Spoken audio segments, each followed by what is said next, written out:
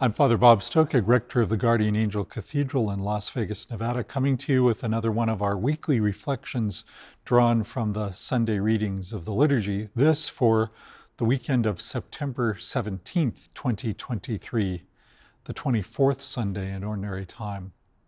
Building on that theme of reconciliation that we began to explore in the readings last weekend, we continue in that vein this weekend.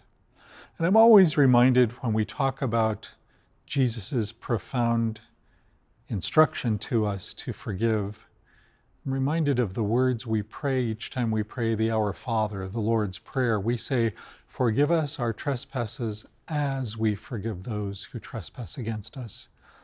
It's a fundamental reminder in our lives that because of God's great mercy for us, we're called to be as generous in extending that mercy to others.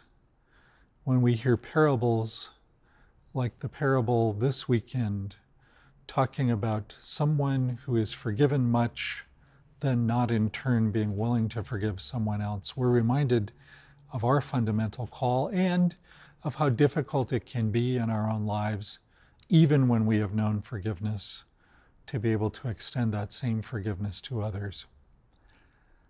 In my family, we have Irish heritage, and I'm fond of saying, the definition of Irish Alzheimer's is you forget everything but the grudges.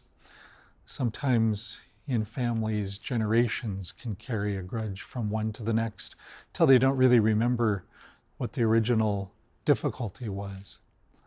Jesus has something better in mind for us. And that is, in forgiving, we also have the capacity to really appreciate the forgiveness that's already ours. And as we contemplate the paschal mystery of Jesus, his passion, death, and resurrection, each and every time we gather at the table of the Lord, we also call on ourselves to remember what it is, as we have been forgiven, to try to learn what it means to forgive others. So I invite you this weekend with us to look at your heart.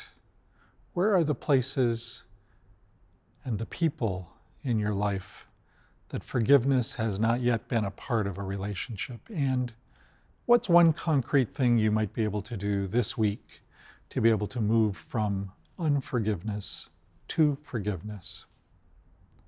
It's the work of discipleship, which is also the work of a lifetime. Wherever you are as you listen to this reflection, we hope you and your family are well. We want you to know that here at the Guardian Angel Cathedral in Las Vegas, we keep you and them in our prayers.